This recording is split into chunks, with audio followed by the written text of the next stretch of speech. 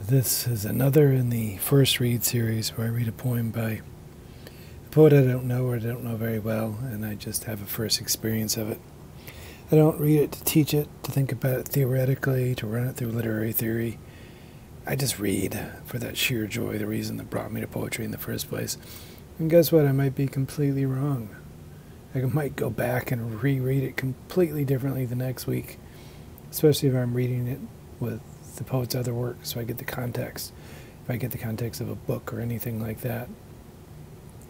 Here, I just read for the experience. So, Break/Through by Cara Waterfall. I just pick these at random. When I look at a piece, I always look at the form first before I even read it. That's just how I do it. So I look at this one. It's, looks like short, open form off the bat. Lovely blotch stitch. I'm not seeing that much. Short lines. They vary a little bit near the end, it looks like.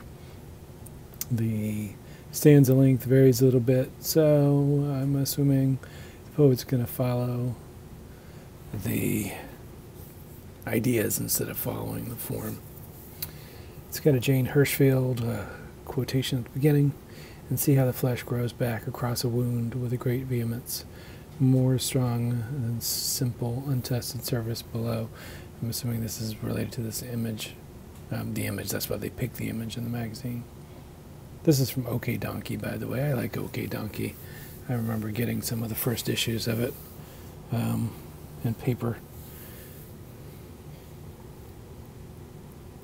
This one, so the flesh grows back stronger because it's been tested and torn in this Jane Hirschfield thing, and I'm assuming breakthrough has something to do with it. So let's just read it. Call it unlovely. We don't know what the it is at this point, but with that introductory thing, I'm assuming it's some kind of tear, physical, emotional, whatever it is a tear. Call it unlovely, a wanton blotch, an undone stitch. So there's the stitch call, whatever it is, unlovely. Call it a raw blossom, garish as a flare. Like sometimes when you have stitches, when you have that first wound, it can kind of look like a raw blossom, the redness of the wound.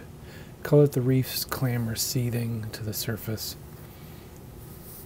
It's a really nice sound for this.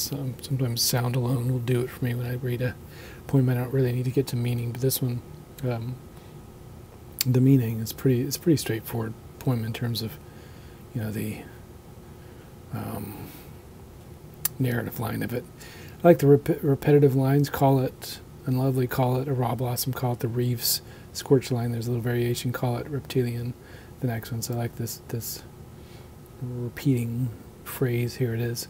Call it the reef's clamor seething to the surface, a scorched line. So there's the S's all going through reef's seething surface, scorched.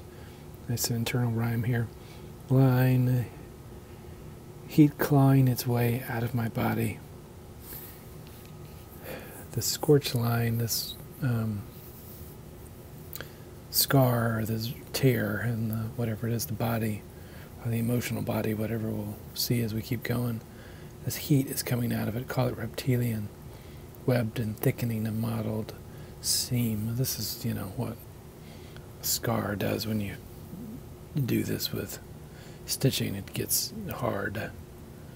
Call it my skin's frayed hymn, my body's scripture, what's left but the gnarled root of memory, raking its debris with metal teeth over me.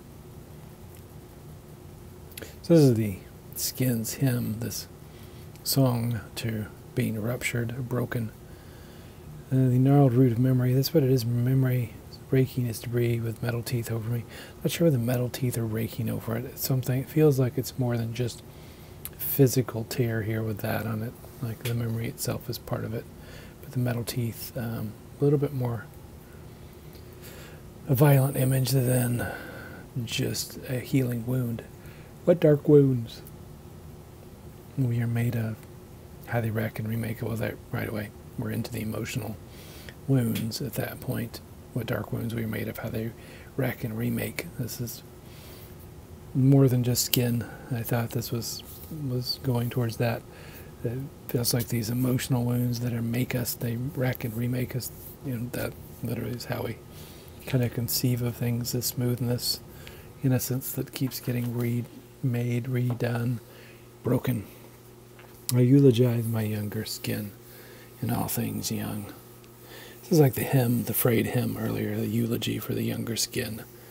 But I will never disown this revision, souvenir, script, seal, like the younger skin, all fresh, is great, but the scars, the emotional makeup of the person that is here now is worth it in some ways. It feels like it. Sometimes you don't want to go back.